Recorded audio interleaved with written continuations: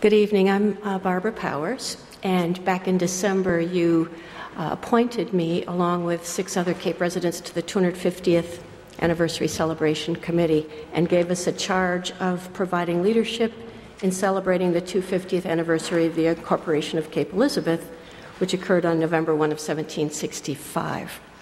We've been meeting monthly since February and have a lot of ideas already kicking around and some really exciting partnerships. And before you read about it from our first official press release in the Courier, which will be coming up in a couple of weeks, Elizabeth Brogan, the editor, nicely granted us a chance to foreshadow some of the events. I thought I'd come give you a copy of the press release, talk about a couple of things. It's going to speak about this blue banner that's behind you because we've decided to make it as much as possible a year-long celebration beginning in November 1 of this year. So let me pass this out for you.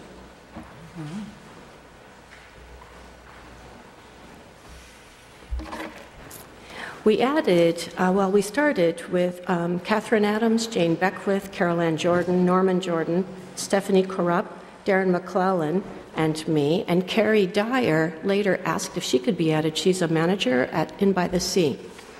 And so we decided, with Carrie's generous support, to offer sort of a bookended year, beginning with a very festive open house for all Cape Elizabeth residents at Inn by the Sea, and ending with a ticketed gala dinner event there is what the preliminary plans are looking like, actually on November 1st.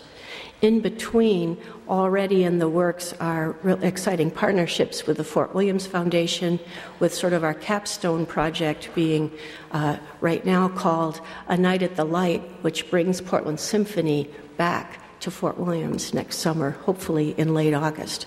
We clearly have steps to go through for all that to happen, but we have some very energetic members of the Fort Williams Foundation, including Bob and others, meeting with representatives from our committee, and we're very excited about that possibility.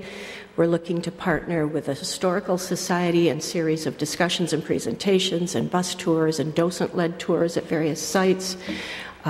The elementary school has already received an important CEEF grant, which will allow them to bring in the storytelling project, which will bring Gretchen Berg back to Cape Elizabeth, who I worked with many years ago, and they'll be doing physical theater around the history of Cape, as well as a permanent mural installation showing historic sites then and now.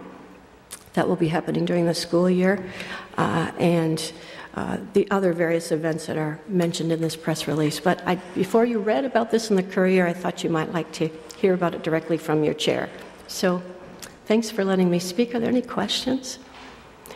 We plan to be back to you in September with a lot more details about the symphony proposal, as you'll need to weigh in on that with us as well. But that is generating a lot of excitement.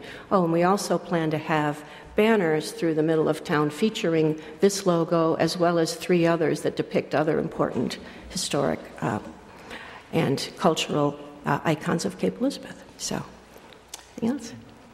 Well, thank you. Thank you. It's very exciting that we do have a 250-year anniversary coming up. That's pretty amazing. Yeah. This committee has tremendous ideas. I've been following their minutes, and they really do, as Barbara has been telling us, have some very exciting ideas. Thank you.